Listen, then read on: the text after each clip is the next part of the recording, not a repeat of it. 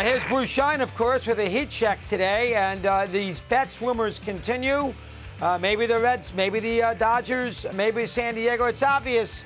It sounds like the Red Sox, instead of keeping bets, which they could do and see how the year moves along, it sounds like payroll-wise, get the $28 million off there, and Bloom, and the fact they don't even have a manager yet there, Bruce, appearing that maybe they're going to write the year off. Sounds like bets might be traded here by opening day. What's your take? Let's be frank here. There's an awful lot of smoke from people in the know suggesting that there's far more motivation than perhaps any of us initially were led to believe for a trade to get done somewhere. And unlike the group that we talked about yesterday, the Padres, the Dodgers make an awful lot of sense on any and every obvious level. Andy McCullough, the LA Times, has a column out today suggesting that the Dodgers are pretty motivated to get something done here.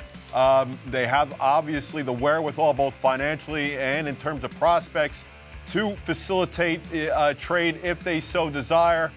Comfortably taking in Mookie Betts in his $27 million. There's some murmurings as well about David Price in some way, shape, or form being involved in this deal. Obviously, the Red Sox would have to pay down some of that $96 million. But clearly, this is a difference maker for a team that, to be perfectly honest with you, I don't want to make it, be flimsy and suggest they have a bye into October, but they are the surest of any of the other 29 teams in baseball to reach October. Betts is clearly somebody that can finally get them over the top and end this 3-decade-plus hex in terms of winning a championship. There's Bruce once again taking the onus off the Yankees. The Yankees are the lock for October, not the Dodgers. The Yankees are.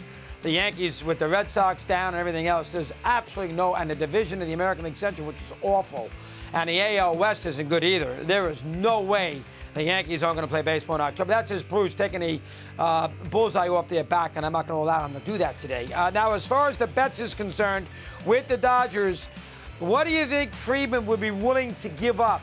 Now, I mean, listen, the Red Sox are desperate to get Betts out of there and save the $28 million.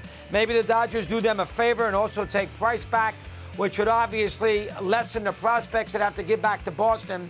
But the Red Sox got to bring something back. How willing would the Dodgers be to give up a couple of really good prospects in this move? Let me hear. Well, we talked about this yesterday, too. Obviously, from Boston's standpoint, they have to weigh what they're going to get in terms of a potential compensatory pick if Betts walks as a free agent after next year. And obviously, look, the way the rules are designed, they're not a revenue-sharing recipient, so that compensatory pick is not going to be real attractive. And if some of the names that are being bandied about by the Andy McCullers of the world are legit, I mean, if you could get an Alex Verdugo and or a Kyber Ruiz, who's one of the more highly touted catching prospects, in the minor leagues, and you could make something like that work, the Red Sox should absolutely leap at that. Why would the Dodgers do that? For 1 year, the Red Sox have nowhere to go with Betts. They have nowhere to go. They want to get him off the team. They got to say they want to reset that luck. There's not that many teams, maybe San Diego, that are going to sit there and delve into Betts because they know it's a rental. They know they're not going to re-sign him. So why would the Dodgers have to give the Red Sox two players? Because the I can see one, not two. Well, because the Red Sox may think they could do just as well at the July 31st deadline, where there are more teams. Nobody's going to take him at the July 31st deadline, Bruce. It's a 2-month deal. There's 5 teams that are in the mix. How about if San Diego's out of it? Look, there's nobody there. There's nobody going to take them. Look, there's not going to. I'm not suggesting they could do as well because of the control aspect of things, but I certainly think they could do very well themselves. If you get Mookie Betts for 2 months and you have a team that are fighting for playoff positioning, Mookie Betts is a very, very attractive option. I'll disagree with you somewhat on that. They could still do very well this summer.